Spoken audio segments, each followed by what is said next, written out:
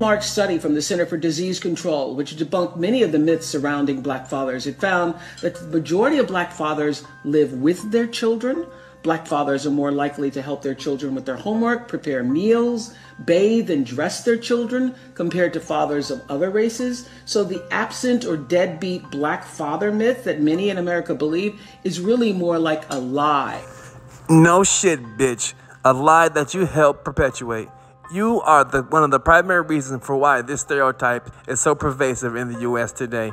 You threw black men under the bus so you could get rich. You dirty bitch. You can never come back. We will not forgive you. We don't want anything to do with you.